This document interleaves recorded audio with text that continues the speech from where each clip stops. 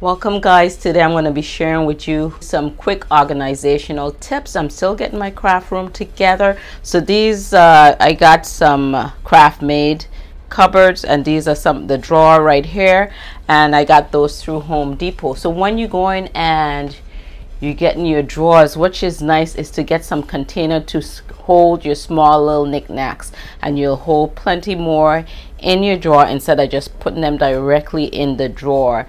So it's always good to walk with a measuring tape, you know, when you're traveling or you go into the store.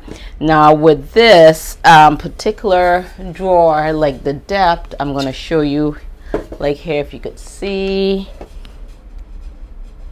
is like shy of 4 inches. Let me see if you could see that. Let's put it on this side.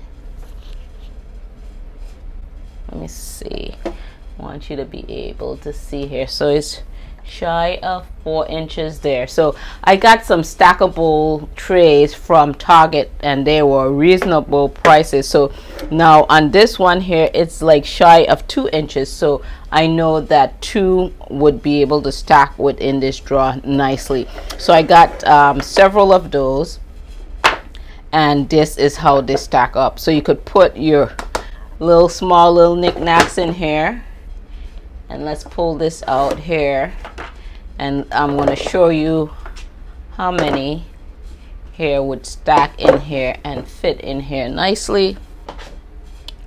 I got some here, and then here again.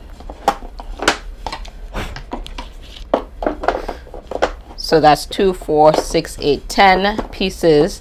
And then you have spaces in here where you could put other small little things in between here. So that's there within that drawer.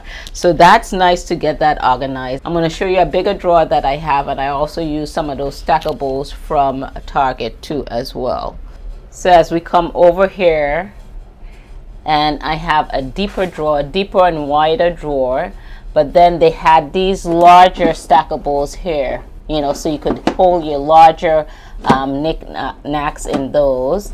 And then too, they had these are medium-sized ones right here.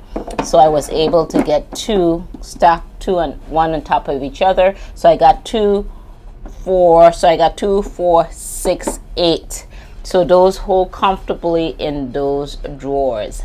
I hope that was very informative organizational tips to help you, whether in your office space or your creative space or any kind of space that you have. So if you like these kind of videos, just go ahead and hit that subscribe button as well as the bell icon so you can be notified when I upload my latest videos. Thank you guys for tuning in. This is Claudette, and I would catch you guys on my next video.